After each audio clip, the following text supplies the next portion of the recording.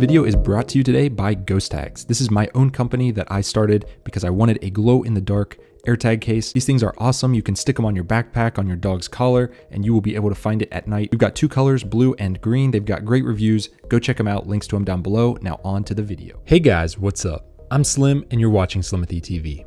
In this video, we're going to quickly talk about iOS 17 Beta 8, which just came out today to registered developers. Now, this is going to be a very quick video, but very important for those of you that are considering putting this beta on your phone. So let's get right into this. First of all, the beta came in at 572.2 megabytes, which is pretty small compared to the others. So keep that in mind. We are near the end of the cycle here. So that's what we're getting, half a gigabyte file, not too bad. And the build number on this one is actually ending with another A. So we've got 21A5326A. And this is lining up exactly with what I said last time in the beta 7 video.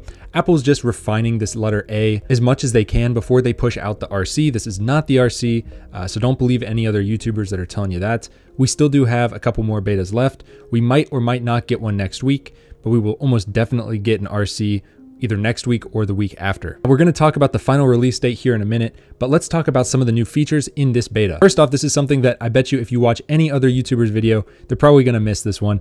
They actually changed the vibration a little bit one more time. So now if you put your phone into silent mode, it does, instead of 3 really strong haptic vibrations, it does 5. And they're so quick in succession that most people probably wouldn't notice this, but hey, you guys subscribe to me for a reason. I go into the details. So there are now 5 little vibrations. So that almost confirms that there will be an action button on the new iPhones because you want to know when your phone's going into vibrate mode. And with these 5 haptic vibrations, you'll definitely know what you're doing. You'll definitely know that you're going into vibrate mode. In case you're wondering how the heck I could tell the difference between 3 and 5, I actually set my phone down on a table and turned on voice recordings, recorded it, and then slowed it down and counted. So in case you guys want to do the same, there you go. That is literally the biggest feature of this new beta. And there's one other annoying thing that Apple's been doing. With every single one of these betas so far, if you go into settings, scroll down to privacy, location, and scroll all the way down until you see system services, it keeps turning these on every time since like beta 3.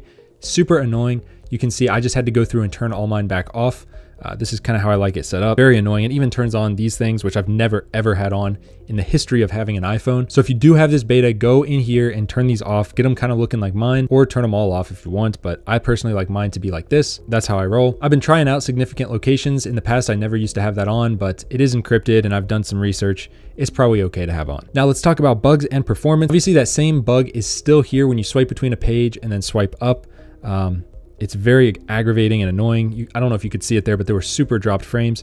If I don't switch pages or anything and I just pull down, it looks great. 120 frames per second, you can tell it's smooth, but if you switch pages and then do it, it looks horrible. Apple really needs to fix that with the notification tray. But other than that, that's pretty much it, guys. If you're watching a video that's over 8 minutes long, that's because the YouTuber just wants to fill it with ads in the middle. If they hit the 8-minute mark, they can do that. This video is short and sweet, to the point. I'm gonna have another video, possibly 2 more videos coming today, if I can get them all edited in time. It's gonna be very difficult, but I'm gonna have one going over the new invites that were just sent. And there's some pretty cool clues in that invite, so I definitely wanna get that video out today as well. I also have already filmed a bunch of different case reviews for the iPhone 15 Pro. We're just trying to get everything filmed and edited and uploaded in a timely manner, so hopefully 2 videos today. If you're seeing this one, be sure to subscribe and turn on the bell for notifications so you don't miss out, because we got some very exciting videos coming today, tomorrow, and the rest of this week. If you liked the video, hit the big thumbs up and subscribe, and I'll see you guys in the next one.